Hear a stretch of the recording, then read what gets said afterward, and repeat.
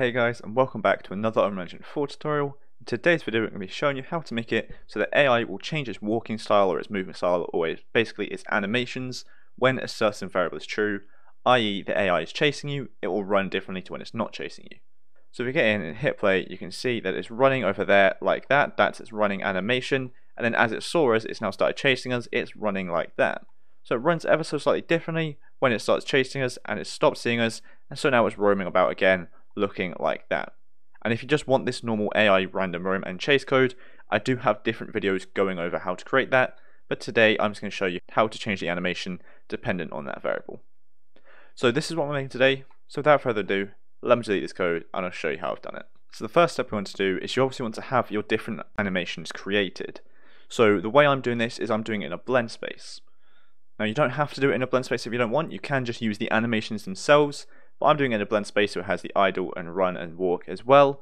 So let me open up my chasing blend space. You can see it's the normal idle, walk and run, but then the run is different, sorry, and in the other blend space it's normal, so you have the normal animations. So have the two different animations you want to blend between, have them as separate animations or blend spaces or whatever you want them to be. So again, I have two separate blend spaces, so I have this one and then I also have this one here. So the run is like that.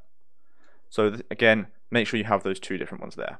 And once you've done that, we want to open up the AI's animation blueprint. So for me that's AI anim BP, but again just open up the animation blueprint you are using for your AI. And once you've done that, you should be greeted with something like this, the anim graph. If not, just make your way over to the anim graph and open the state in which the animation is in you want to blend from. So again, I'm doing it from the running, so that's going to be in the idle run blend space state. So I'm going to double click to open that up, and as you can see we now have the normal blend space in here.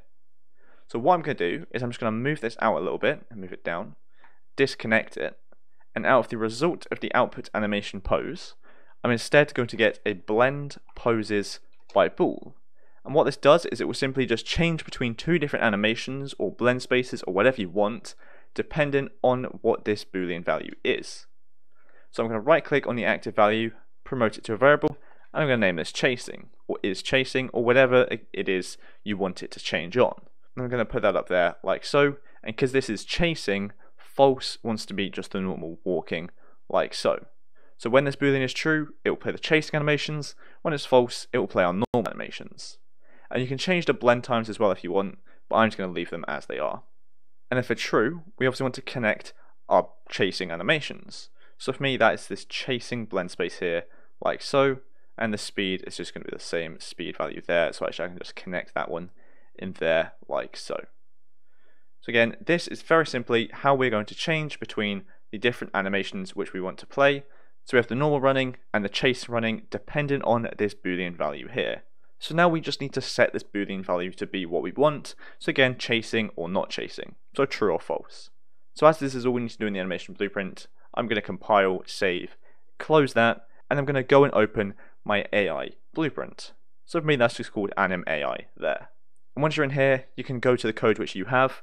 For me, again, all I have is just the random roam code and the pawn sensing chase code. Again, set up whatever you have and for whatever you want. And so what I'm going to do is I'm going to go to event begin play, and after the random roam or whatever you have on event begin play, we're going to cast to, and we're going to cast to our animation blueprint. So for me, I named that AI underscore anim BP, but again, cast to the one which you have, essentially where you are setting that Boolean value of is chasing or whatever you have it. The object, however, for this cast is we're going to get our mesh, and out of that, we're going to get anim instance, and the return value is then the object, because the animation blueprint is deriving from the anim instance of the AI's mesh, because the mesh is playing the animations from the animation blueprint, so it all kind of makes sense and goes together like that. And then we're going to right click as anim BP, promote it to a variable, and I'm just going to name this anim BP ref, like so. So now we have a reference to the animation blueprint, in which if you drag out of that, you can set or get anything in there, for example the chasing Boolean there, like so. So that is how we're going to be setting the Boolean value. So now we just need to find where we want to set it. So if we go to our chasing code which I have, what I'm going to do is off the retriggable delay and then the random roam, this is where the AI will stop chasing the player because they've lost sight for more than a second. So after this, I'm going to get my anim BP reference there, and then out of that I'm going to simply set chasing, or set is chasing, and I'm going to leave it as false, so unticked, because it is no longer chasing us.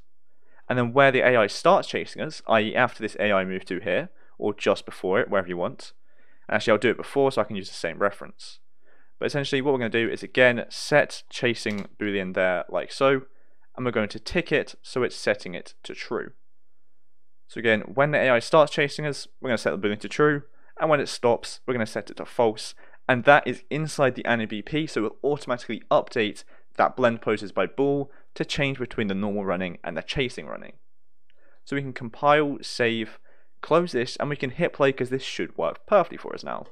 So if we hit play, you can see it is running at us and it is chasing us like so, it's following us with that animation, and if I lose sight of it for more than a second, it should go back to its normal running animations like so, and as it saw us there, it changed back to these animations perfectly like that. So this is working great for us. It should just run about with its normal animation like so until it sees us, starts chasing us, and it should switch to the other animation as you see there like so. So I think that'll be it for this video, as we've done everything we've wanted to do. We've set it up so the AI will change between different animations and blend between the poses dependent on a different Boolean variable or any value which you have. So again, for me, that is when the AI starts chasing us, it will change its run animation to be something different, as you can see there. It's a little funky animation there, it's a bit silly, it's not the best, but it's just there to prove the point and it really gets it across. So that is the normal run animation, and when it saw us, it changed to that chasing animation. So thanks so much for watching. I hope you enjoyed and I hope you found it helpful, and if you did, make sure to like and subscribe down below. So thanks so much for watching, and I'll see you in the next one.